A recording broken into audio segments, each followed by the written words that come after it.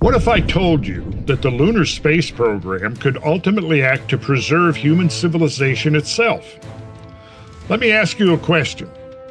If the residents of Earth are currently subject to the whims of the cosmos, what happens if another Tunguska-sized impact were to occur over a densely populated place like Los Angeles, or Rome, or London, or Washington, D.C.?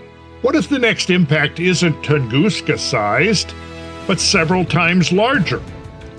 What if it wasn't a single bolide, but multiple celestial objects?